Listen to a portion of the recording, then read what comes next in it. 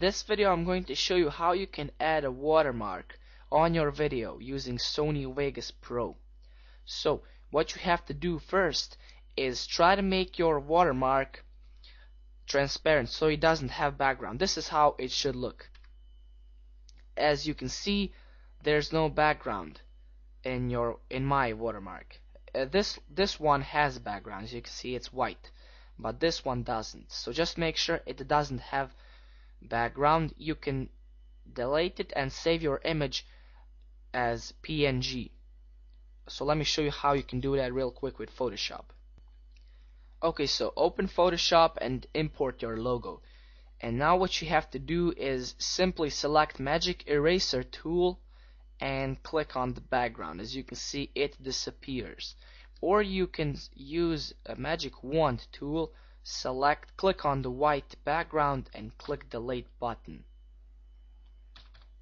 Oh, first you have to double click on your layer and make like this. Now delete it.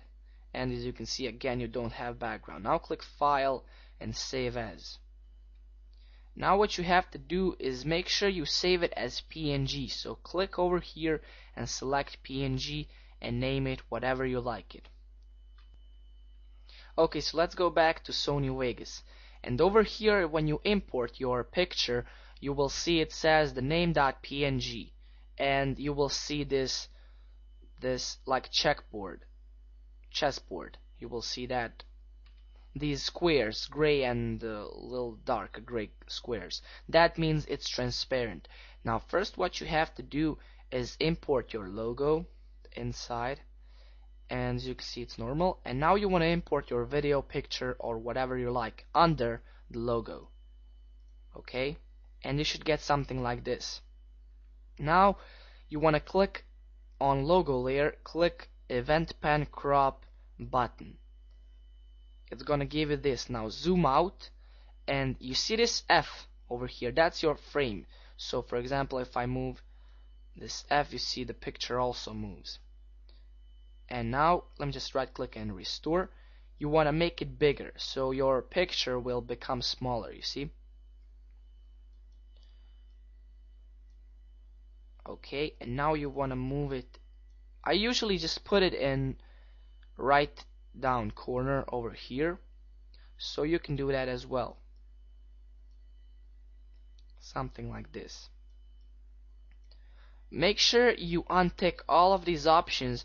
Just tick this one and this one, normal edit tool and size about center. So just tick that one and make sure it's set to move freely, X or epsilon, I mean X and Y. Okay, and that's about it. Now you have your logo over here.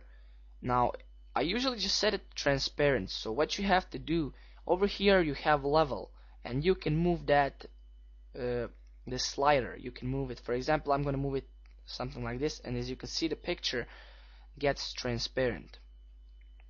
Also you can simply, let me just zoom in. You can zoom in by scrolling your wheel on mouse wheel, just scroll it and it's going to zoom in or zoom out. And now if you move your mouse above the picture or your video, you will see it says opacity is 100.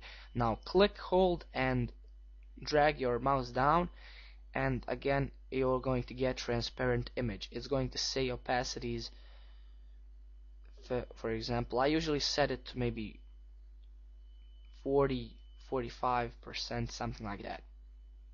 Then just render your video, and that's it. Thank you for watching. If you like this video, please subscribe.